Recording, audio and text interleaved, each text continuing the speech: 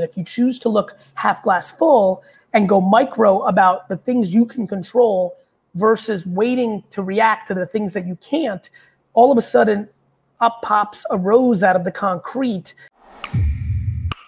That I don't think a lot of us like what we see. And I think a lot of us want to see a more honest, equitable, and fact-based world. The issue is right now we're in the place of blaming everybody but ourselves. Yeah. You know, right now we have enjoyed, like watching people blame Facebook as an empty pipe and thinking that is any different than like it's amazing to watch the surface level conversation, even by deep intellectual individuals that don't have any, that have not gone past, if Facebook disappears off the face of the earth, it's laughable that people don't understand that humans intent to communicate what they want to communicate. And more importantly, humans deciding to see what they want to see, whether that's on Reddit or a forum or search engines or a one-off website. Or Fox News. Or Fox News or CNN or News Nation or their neighbor's opinion or during a coffee conversation. Like this is the greatest era of lack of accountability, and we're gonna have to go through that pain.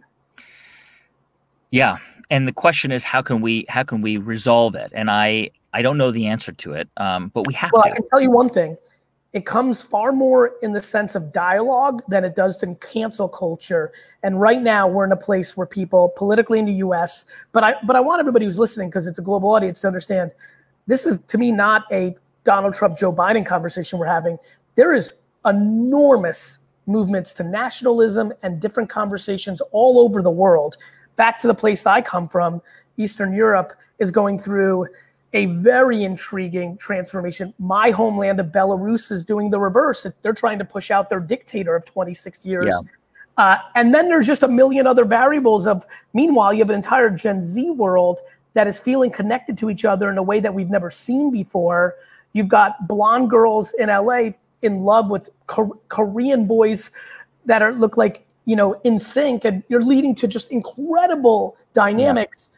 And I think here's where I want to go with it, which is what's the positive of this, which is the following.